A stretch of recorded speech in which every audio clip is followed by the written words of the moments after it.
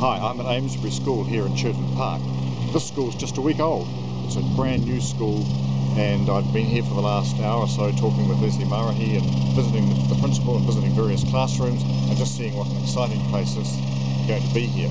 Wonderful concepts of education, fantastic new facilities, really enthusiastic kids. This school is in every sense the face of education of the future. Big tribute to Rory O'Connor and the establishment board, also to Leslie and her team who brought this place together, to the contractors and the builders, and a very simple message to not just Churton Park parents but to everyone. If you want to see the face of primary education for the future of New Zealand, I reckon Amesbury School's a really good place to start.